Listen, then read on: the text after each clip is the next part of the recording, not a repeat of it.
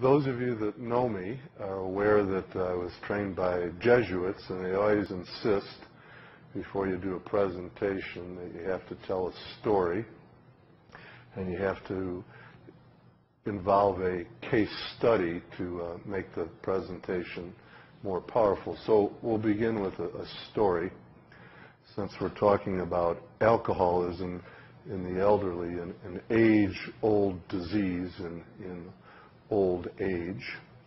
So here's the story. You heard about the fourth grade teacher who wanted to instruct her class about morals.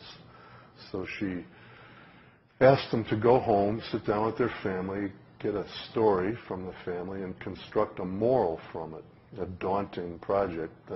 Next day, the class assembled, and she said, okay, who wants to go first? Little girl Mary had her hand up. She said, yes, Mary, what's your family story with a moral? She said, well, my dad's a chicken rancher. Last week we got all the eggs the chickens had laid, put them in a laundry basket, got in the pickup, drove to market, hit a bump, the basket flew up, several of the eggs broke on the roof of the pickup truck. And the teacher said, what's the moral of this story? And Mary said, don't put all your eggs in one basket.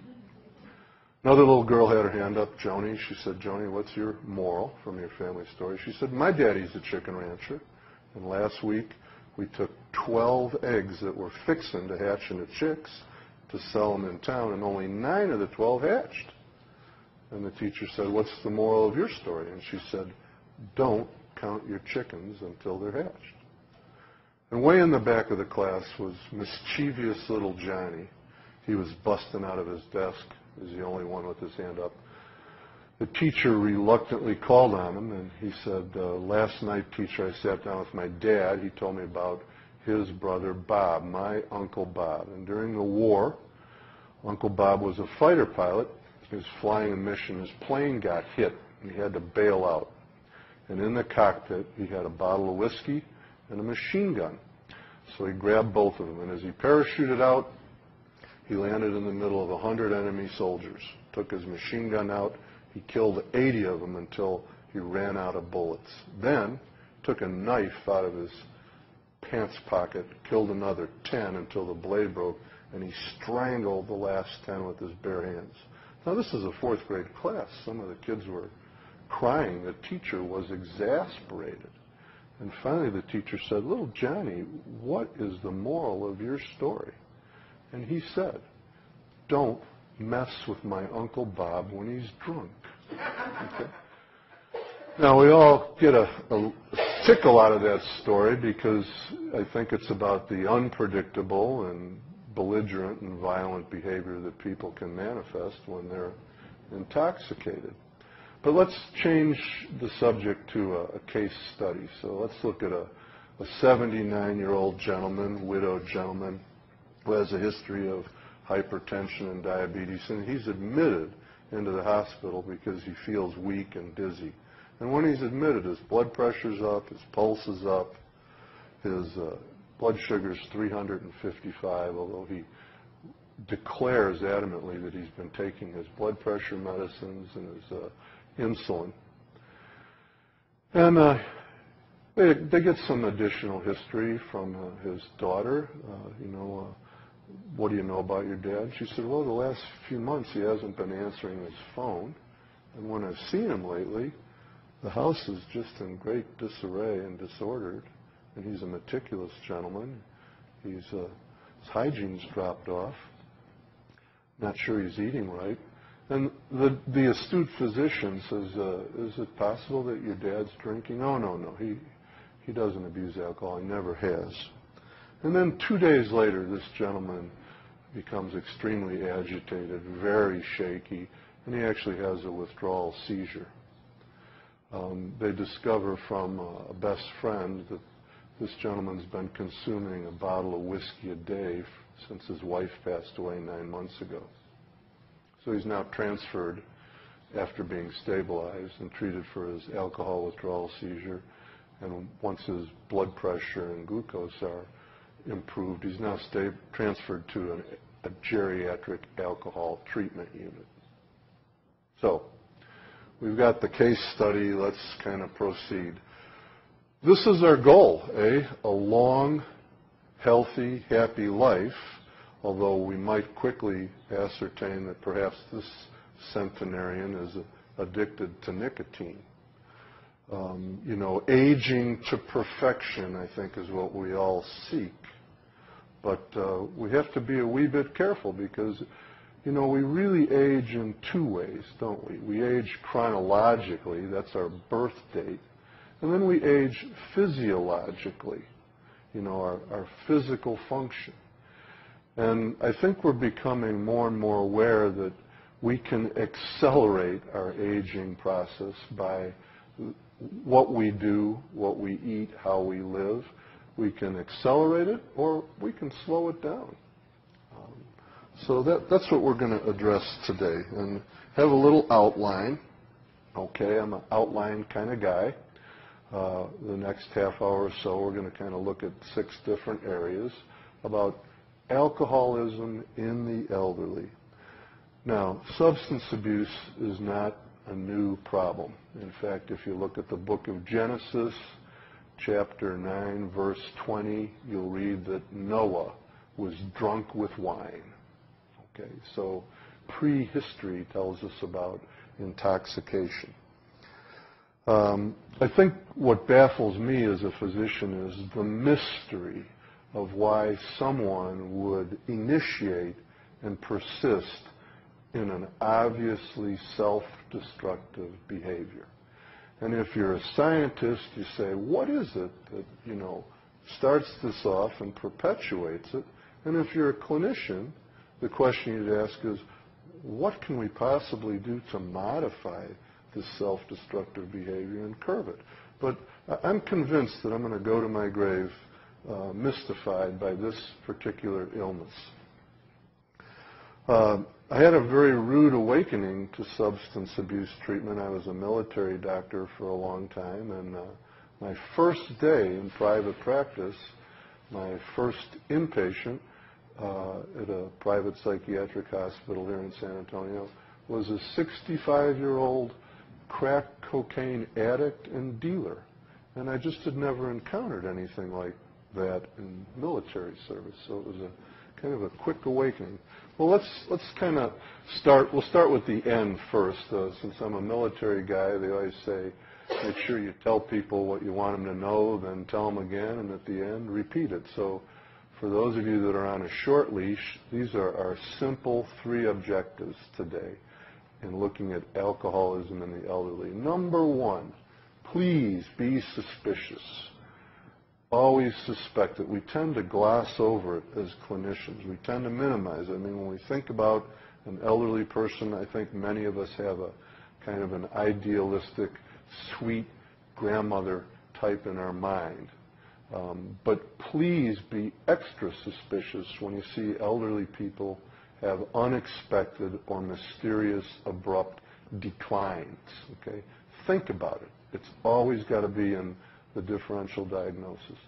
Number 2, as all of us age, we change. We change dramatically physiologically. And I'll go into detail about this in a wee bit, but quite simply, as we age, our sensitivity to the neurological, the central nervous system effects of alcohol heightens. And then the last piece, we've got to put a little good news in here. We don't want this to be all doom and gloom, is that elderly patients with alcoholism respond well to treatment. I think there's this myth that you can't teach an old dog new tricks. Well, I can refute that because I have a very old dog, and I can still teach my doggie some new tricks. It may take a little longer, and I may have to reinforce her a bit more. As far as I know, she's still learning new tricks. So, the beginning here, the outline. Definition. The Jesuits always insist you have to define what you're talking about. So what's alcohol abuse? What's alcohol dependence? You know, I think if you ask the man on the street or the woman on the street, maybe they'd give you a number. You know, it has to be so many drinks a day or a week or a month or an amount or type of alcohol or duration. But psychiatrists, we're a funny lot. We kind of live and die by the DSM-4, the Diagnostic Statistical Manual, 4th edition. So this is our standard, if you will. And quite simply, alcohol, we only look at 2 domains, if you will, alcohol abuse and alcohol dependence. So alcohol abuse, I won't give you the flowery language, but it's simply continued use of alcohol despite adverse consequences. So I'll give you a grotesque example. Someone's driving late at night on the weekend, they're weaving, they're pulled over, they're found to be intoxicated, they're put in the drunk tank. The next day they walk out and they go right back to the bar. One might say continued use despite dramatically adverse circumstances. This is at minimum alcohol abuse. Okay.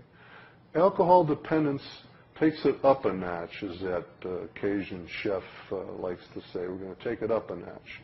And alcohol dependence implies the same criteria for alcohol abuse, continued use despite adverse events, if you will, or consequences, but it also implies 3 other components. Tolerance, a fancy word for you need a bigger and bigger dose to get the same effect.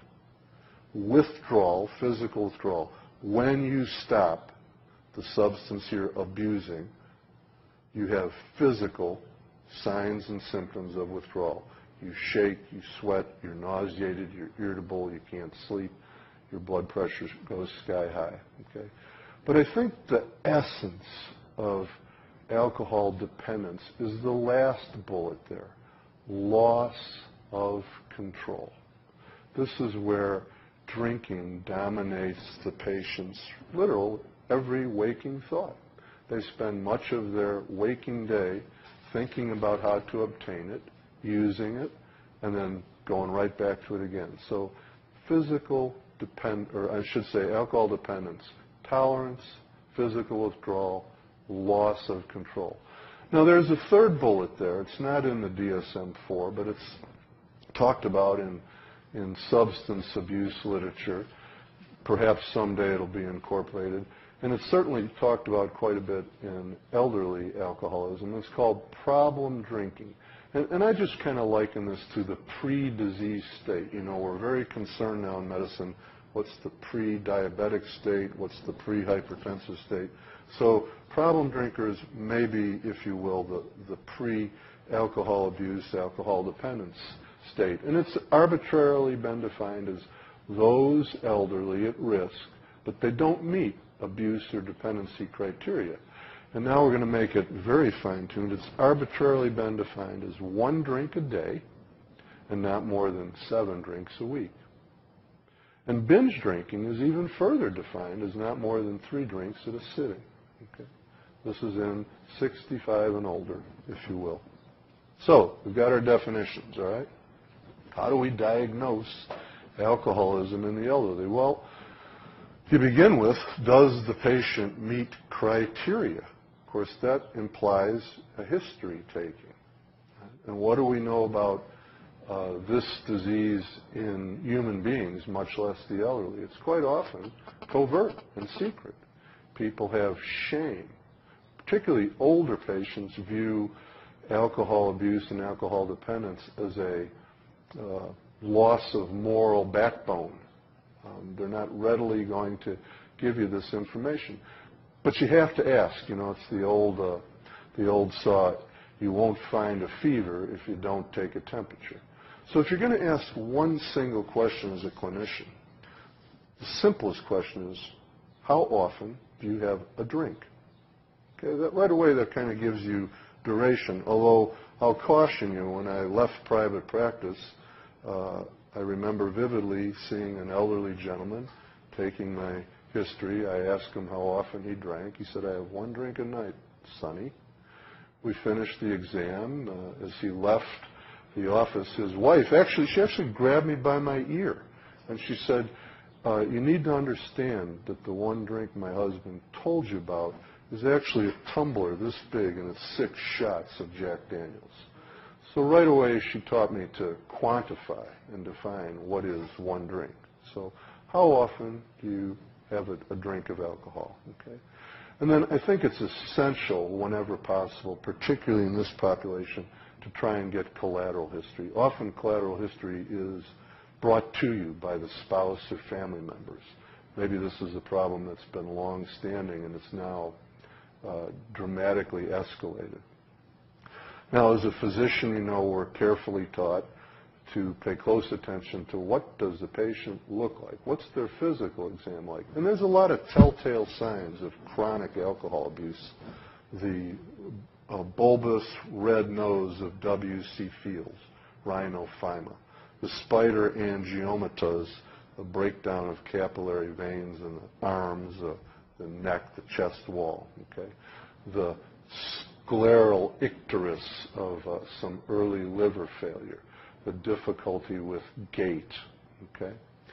And of course, the mental status exam, the way I was trained is the mental status exam begins when you see the patient, even if they're 100 yards off.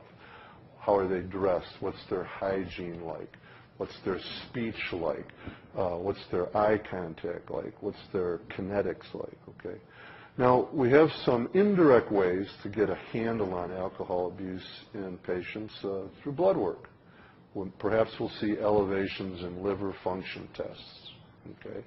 In particular, GGT, gamma gluteal transferase, is an incredibly sensitive liver enzyme, particularly elevated in binge drinking. MCV, mean corpuscular volume, is actually the diameter of the red cells. And with alcohol abuse, what we see is the red cells swell.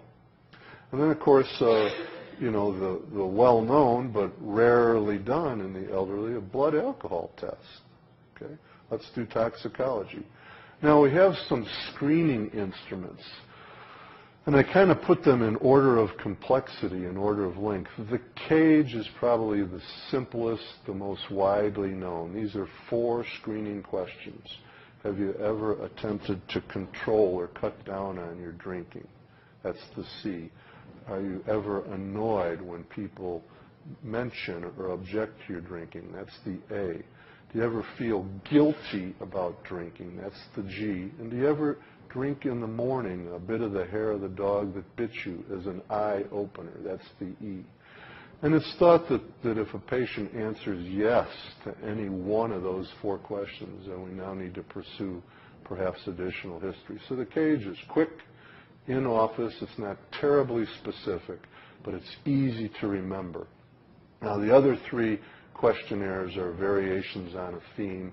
The MAST is the Michigan Alcohol Screening Test geriatric version. The audit is the alcohol use disorders individual testing, and the ARPS is the, I can't remember because I'm 57, so it'll come to me in a minute. These are all longer, lengthier, a little more specific, but not easily done in the office unless you actually have the instrument in your hand. So these are all screening devices to better quantify alcoholism in the elderly. Now, the pearl is primary care doctors rarely screen. It's not because they're derelict or negligent. They have bigger fish to fry. They're taking care of the elderly patients' congestive heart failure, their hypertension, their diabetes. It's probably the last thing on their mind, okay? And then hand in glove with this, I mean, this is the double-edged sword. Alcoholic patients are generally not going to volunteer this information, and when you pose questions to them, they're going to be superficial, they're going to minimize it, or they may outright deny it. So this is an underdiagnosed, under-recognized syndrome. Okay. Well, how common is it? Now, you know, just for purposes of discussion, we're talking about the population 65 and older. Well, it's like most things in medicine. How common is it? Depends on where you're looking. So if we're looking at the community as a whole, you know, estimates range from 3 to 15%. These are patients 65 and older that meet criteria for abuse or dependency. So in the general community, you know, we're already into double digits, if you will. And then if we move into the hospital setting, dramatic jumps, by triples. And of course, it depends where in the hospital you're looking. If you're looking in a geriatric psychiatry unit, an internal medicine unit, you'll find high numbers there. And then, there is the notion that in terms of problem drinking, this is far more of a male disease than a female disease. Of course, the corollary to this is that elderly females are much more susceptible to prescription substance abuse and sedative hypnotic abuse than elderly males. Now, if you really want to be a wee bit demoralized, my home state, the great state of Illinois, conducted a survey looking at emergency rooms from January of 1994 to December of 1996, and they looked at tens of thousands of patients admitted to the emergency room. About 24% of them, a quarter, were elderly. Okay? And in this group, they tested 15% of this group for alcohol, and 50% were positive. So half were positive. They tested 5% for drugs, and 12% were positive. So you wonder what those numbers would be if they tested the lot of them. Okay? But of course, we all know the really dramatic data with alcohol. Okay? 50% of the motor vehicle accidents we see are alcohol-related. Probably 40% of falls in the elderly are related to substance abuse. And then, of course, the saddest one of all is 50% of homicides and suicides are alcohol-related in the elderly. So this is something we need to look for, something we need to screen. Shouldn't be at the bottom of the list. Well, why is this so problematic in the elderly? We hinted at this earlier. As we age, physiologically, we change. We're all learning that as we get older. What happened to that wonderful physique we had when we were 20. But it's much more than that. As we age, quite simply, we have decreased total body fluid, both intracellularly and extracellularly. And then we have increased fat stores. Our muscle mass declines, our fat stores increase. And what this leads to is different distribution of alcohol in the elderly, and quite simply, a greater central nervous system load or effect. And then, this is like one of those infomercials, but there's more, okay? What do we know about the elderly in this country? If you're 65, you're on at least 4.6 medicines. So we have the additive or synergistic effect of alcohol with the medicines that are on board. And what's the sum of all this? The sum is quite simply the elderly that use alcohol have less reserve, if you will. That resiliency of the rubber band is now near snapping. And they have far more delayed clearance of alcohol. It hangs around longer, and they're more sensitive to the central nervous system effects. Okay. Now, causes, back to the great mystery. Why would alcoholism be a problem in this subpopulation? Well, some of this might be self-evident. As we age, we talked about the physiology. Alcohol is going to have more of an effect, if you will, more of a physical effect. But what else happens as we age? Well, as we travel down this path, I think we encounter more and more losses as opposed to more and more gains when we're younger. I mean, we certainly begin to have tremendous changes in our physical health. Our social life changes. Occupationally, we're now retired. Emotionally, we suffer losses. And I think, we're mortals. We're flesh and blood. These are painful. And we do what we can, what we think helps, to salve the pain. All right? Genetics, it's just a whole new world now in looking at substance abuse, because we're beginning to put some of the puzzle pieces together about why some of us are far more vulnerable to alcohol than others. We talk about the addictive personality. It's a nice idea, but what's that mean? Well, There's accumulating evidence that perhaps patients that suffer from alcoholism, suffer from drug problems, drug dependency, they may be genetically different from those of us that don't suffer from those problems. We see changes in terms of dopamine in the central nervous system, opioid receptors, GABA receptors, serotonin receptors. So we're beginning to try and identify genetically those patients that are most at risk. Cognitive impairment. Well, we've talked about this in the earlier webcast. As we age, we're well aware now in 2010 about dementia, and what is one of the early features in dementia is we lose the ability to remember, lose the ability to learn. We also lose the ability to have judgment, if you will. So confusion reigns, okay? So that person that may have always had a single drink as a nightcap, not uncommon for them to say, did I have one drink or three or none at all? And then lastly, I'm not going to talk at any length about the connection between the incredibly lethal and legal drug in this country, tobacco, that accounts for 400,000 deaths a year. But the connection between tobacco use and alcoholism, it's about 75%. So you'll rarely find a drinker, particularly an elderly drinker, that's also not a heavy smoker. In fact, another telltale physical sign is, do they have yellow fingernails because they smoke dramatically, or their teeth discolored? Now, it's curious. In the elderly, we see two patterns, if you will, of alcoholism: early onset and late onset. And here's the tale of the tape. Early onset drinkers, these are folks that have a strong family history of alcoholism. Their parents had it, their grandparents had it, and they begin drinking heavily and abusively in their teens and 20s, okay? They often are quite impaired psychiatrically. They obviously, or I should say, as it might imply, their early lives are disordered and they have trouble holding on to jobs, holding on to relationships. Their health suffers because they've begun to abuse substances heavily when they're young. They're not terribly compliant. They're very difficult to treat, if you will, and they frequently relapse.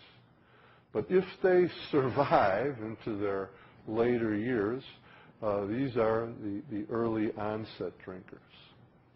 The other pattern that we note in the elderly are the late onset. These are patients that have not had substance abuse problems very early in life, that have little or no family history of alcohol abuse or dependence.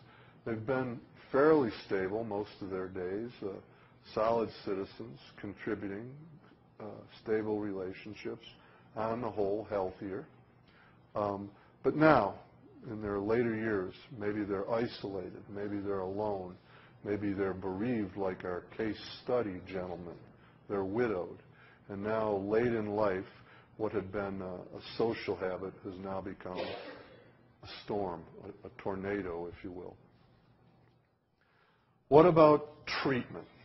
How do we treat this disease? Okay, think about, again, our case study gentleman. Well, currently in 2010, we think of 4 levels of care, and that makes me feel kind of old, because when I trained, there were really only 2 levels of treatment. You're either an inpatient or an outpatient, and there wasn't a whole lot in between. And we still have those levels. I mean, we can still treat patients with this illness as an outpatient, or we can treat them in a very intense way as an outpatient. What does this mean, intensive outpatient treatment? This is 4 days a week, 3 hours a day. So this is a variety of group and individual and family therapy.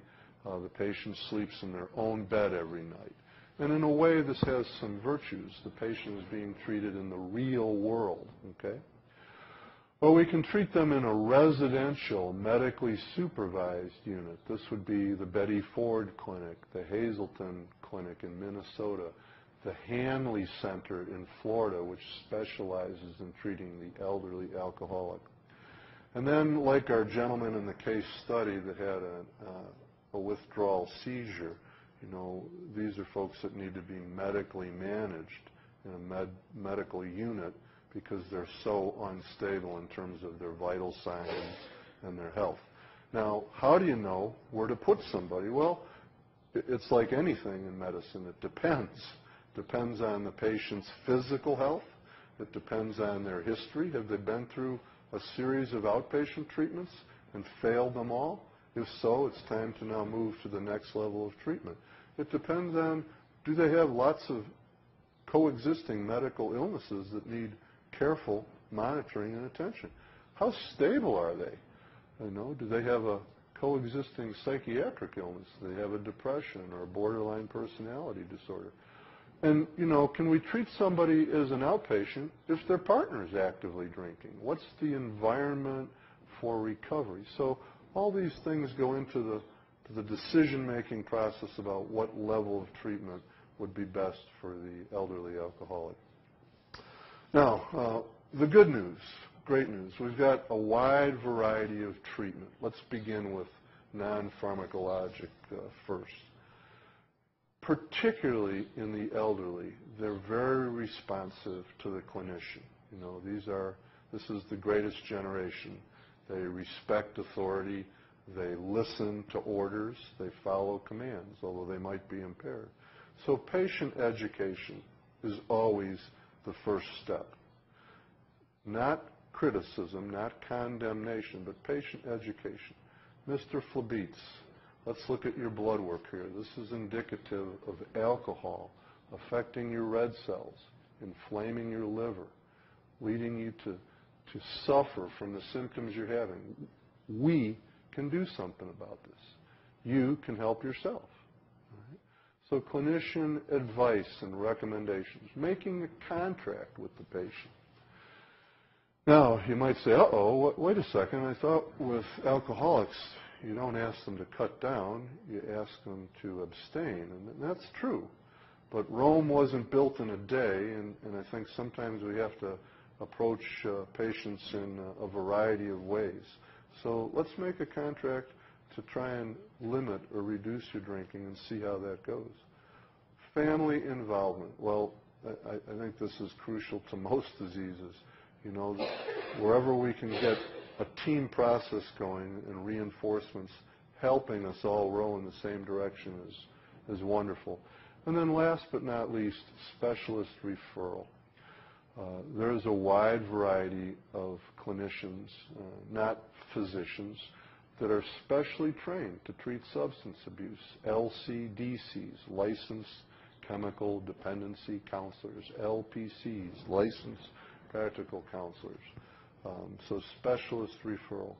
And then I have to confess, I think the last two bullets are crucial.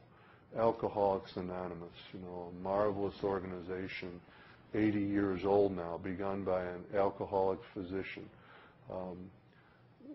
This is the centerpiece, in my opinion, for relapse prevention. You know, a group of people all striving in the same direction. Al-Anon, I never cease to be amazed when I mention Al-Anon, how most folks are confused by what Al-Anon is. Al-Anon is an organization for family members of patients that have alcohol problems. And, you know, family members are baffled. Does my husband drink because I don't love him enough? I love him too much, I'm too permissive, I'm too difficult. And the truth of the matter is what Al-Anon teaches family members is simply three things. You did not cause this illness. You cannot control it, no matter how hard you try. Okay. And the third piece is, you know, you're not responsible for what happens to the patient. He or she is. They don't Al-Anon, I think, frightens family members. They think, well, I'm going to go there, and they're going to tell me to simply divorce him or her. No, Al-Anon asks the family member to detach with love from the disease and the patient, not detach from the patient. So you didn't cause it, you can't control it, you can't cure it. How about pharmacologic treatments? Well, it's amazing how much time we spend in medical school looking at the ravages of alcoholism, like hepatitis and cirrhosis, and how they treat us. How they train us to treat acute withdrawal. And there's a good reason for it. Even though it's 2010, we still see patients that have delirium tremens and withdrawal seizures, and 5% of them still die. So this is a medical emergency, and it needs to be managed quickly and acutely with benzodiazepines, which, as you know, are anti-epileptics, and oftentimes with anticonvulsants. So the first order of business is let's get the patient through that critical 72-hour window post-drinking when they're at the greatest risk for a withdrawal seizure. But after that, I mean, that's the frightening tip of the iceberg physically. But then the rest of the iceberg that's 90% under the surface is relapse prevention. It's one thing for a patient to say, I've stopped drinking. It's another thing, altogether another thing, to stay stopped. And that is really the focus once the patient has been detoxified, staying stopped. That's where I think Alcoholics Anonymous is crucial. But we now have 4 approved FDA drugs for relapse prevention, and a 5th one that may or may not get an FDA blessing. So a quick review. Antabuse has been around since the 1950s. It was a medicine that was stumbled on. The alcoholic patient in recovery takes an antabuse pill every day, and it does absolutely nothing unless the patient drinks. And then there is an aldehyde-alcohol chemical reaction, and the patient is as sick as a dog. They feel like they have the worst case of flu they've ever suffered from. So it's an adverse way to prevent relapse. Naltrexone, this is an opioid antagonist. It was developed in the late 60s, early 70s for heroin addicts. Heroin addicts take this medicine orally. It blocks opioid receptors in their brain, and if they shoot up with heroin, they get no euphoric effect. So it was heralded as a breakthrough. The trouble is most heroin addicts say, I know what I'll do. I won't take it. Okay? Now, there are substance abusers, opioid abusers, like doctors and nurses, who are more than happy to take naltrexone so they can preserve their license and continue to work. But in the late 70s, early 80s, this medicine was trialed in alcoholics, oddly enough. And it was noted that alcoholics that took naltrexone, this opioid blocker, that they drank less, that their abstinence days were longer, and that when they did drink, they drank differently. They didn't drink with the same fury. So this is an oral medicine used to essentially as an anti-craving medicine. Acamprosate, the brand name of Camprel. This is a European medicine. Came to us in the early 2000s. It's got some interesting effects in the central nervous system, but this is also thought to be an anti-craving medicine. It's a bit limited, though, because you have to take 2 pills 3 times a day, and it's also quite pricey. But it's blessed by the FDA as an approved medicine to prevent relapse. And then the last, or the most recently approved medicine, Vivitrol. This is an intramuscular, depot-based injection of naltrexone. So the patient receives a shot once a month, and it has a slow release. This kind of takes out of the hands of the patient day-to-day oral compliance. This medicine looks to be pretty effective for relapse prevention and anti-craving. However, it's limited by its cost, which is about $900 a month. And then the last medicine, this is a nod to San Antonio, Topamax is an anticonvulsant.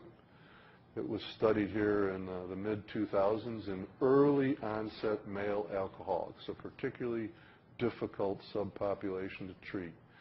And it was noticed in a 3-month study that those early onset male alcoholics that were on Topamax, they drank dramatically less, were abstinent much longer, had very few, if any, binge drinking.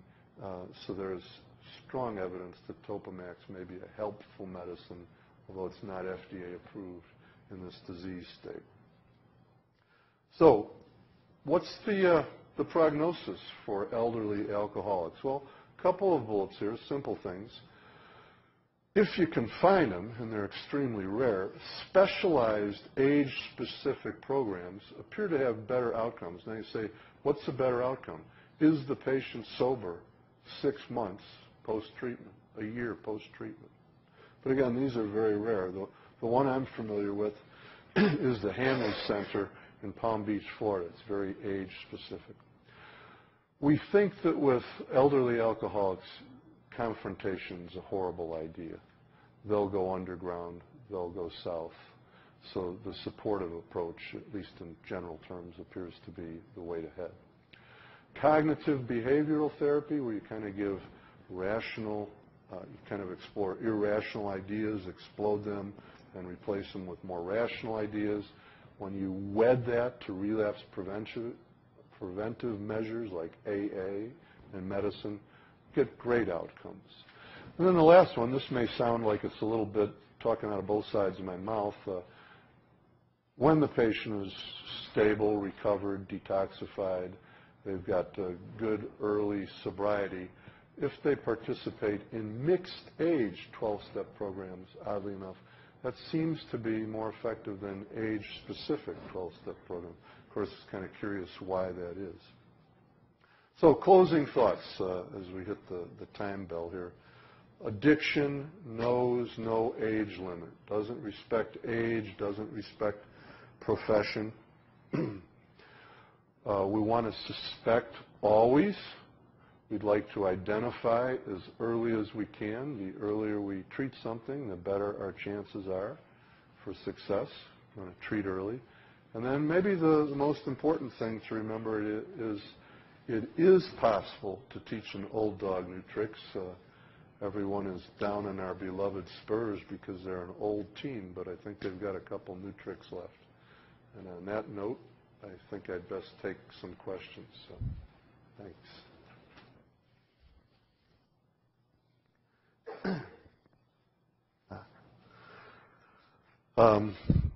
You'd think I would have learned by now to sort through them, but I'll just take them as they are. So here in the Texas Hill Country, there is so much denial in regard to alcoholism.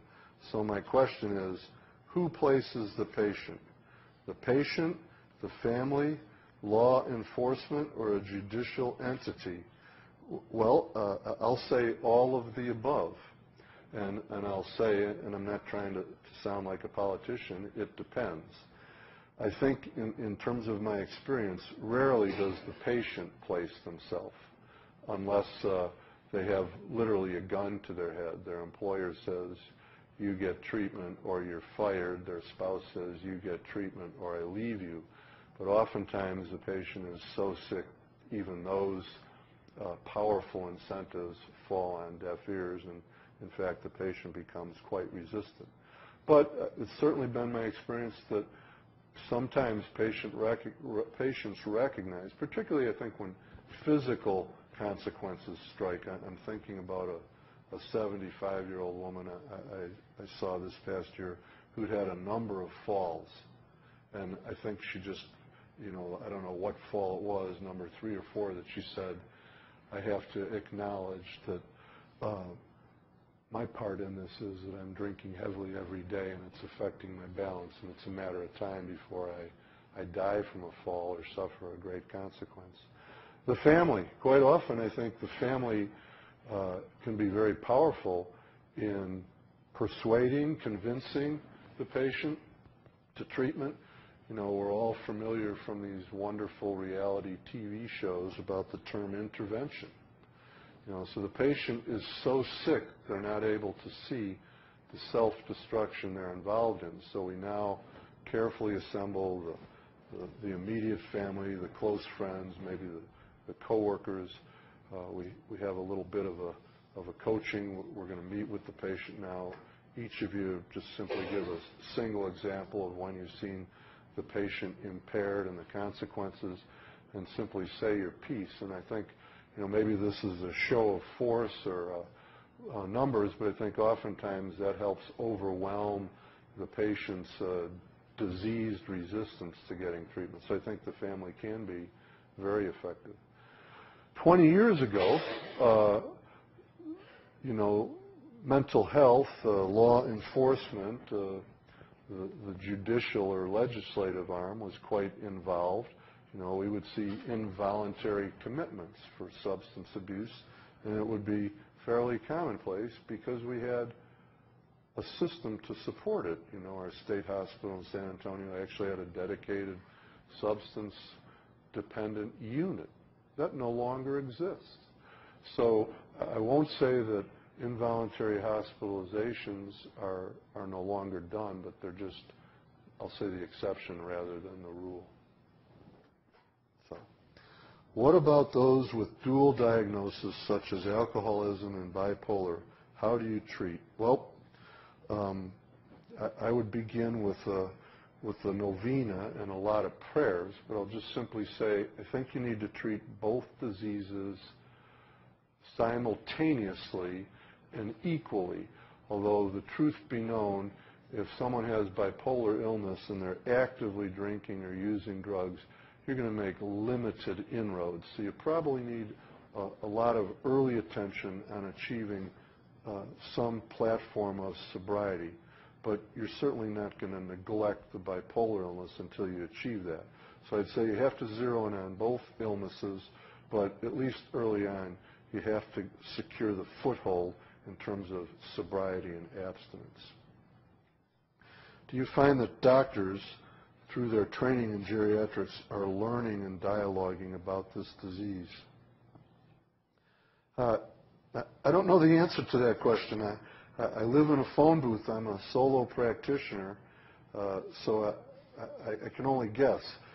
I mean, the idealistic part of me believes that particularly primary care doctors upon whom the burden of caring for the elderly is more and more falling to them, I think that they have to be conscripted or drafted into this education.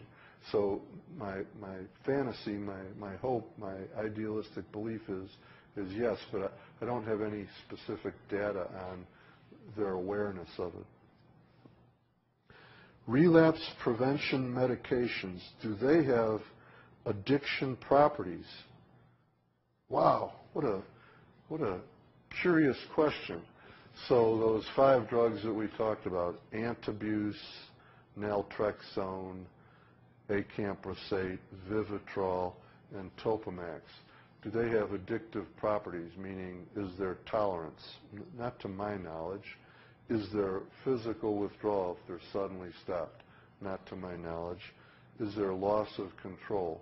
Again, not to my knowledge, although, I'm going to read this question a little differently. Sometimes folks ask me if antidepressants are addictive. And I think that maybe the answer that's being sought here is if we take a medicine that helps us relieve symptoms, it becomes quite a decision when we're asked to give this medicine up. So are we psychologically connected to it? So perhaps that's really the gist there. Have you seen an increase in alcohol and drug dependence since the baby boomers are now approaching 65? The short answer is absolutely. By 2020, 20% of our U.S. population will be 65 and older. Okay, so 10 years away. And they're healthier. And they also have more resources. They've got more money. They have a very active lifestyle. And those baby boomers have passed through the 60s. So they're familiar with lots of recreational drugs. They're quite familiar with alcohol. So this is a problem that's only going to expand logarithmically. So absolutely. Do you think the male-female ratio changes with the baby boomer generation?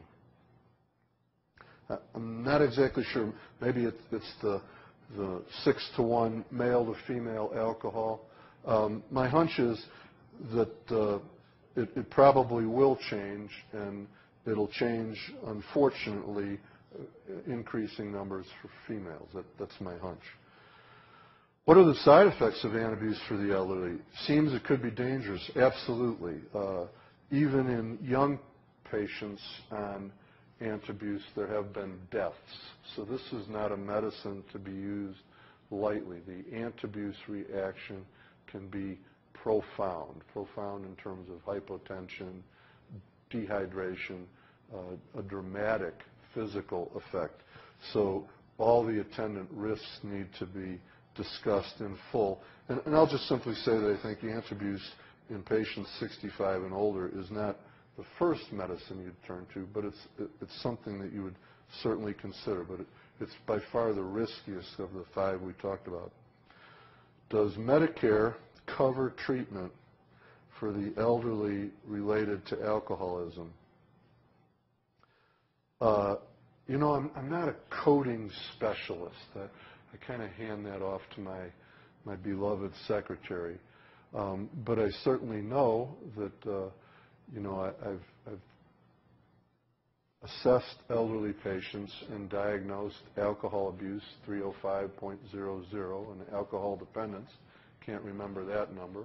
And as far as I know, Medicare hasn't tossed those back. But that's a pretty, I'm on very thin ice there. What type of items are included in a contract with the elderly to reduce use? How does it work? How many goals? How long? Well, again, I think it depends. Maybe we should say that this contract is at first a conversation, and you're trying to assess that patient's motivation and insight. And I'd like ideally, I'd like the goals and the direction to be joint as opposed to unilateral.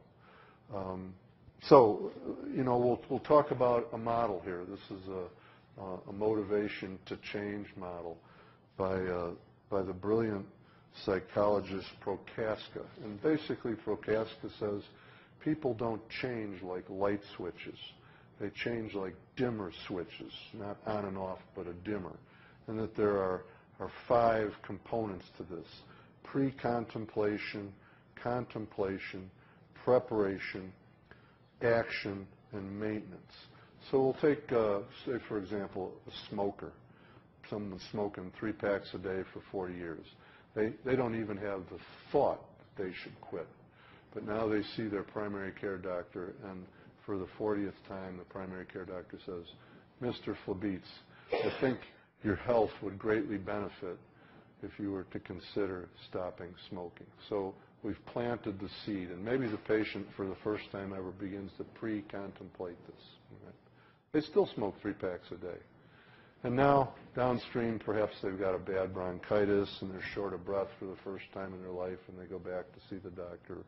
The doctor says, you know, this is going to be difficult to treat because your lungs are weakened. They're weakened by 120 pack years of cigarettes.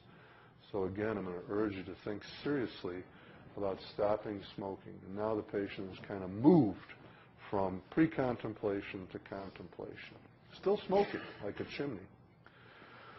But he continues to feel bad. Maybe he's got more shortness of breath going up steps. Maybe he's just not the way he likes to be. Maybe his wife or kids have suggested, Dad, we implore you, please stop smoking. And now he says, you know, I wonder what it would take to stop smoking. I'm going to investigate this with my doctor, with my friends who've quit.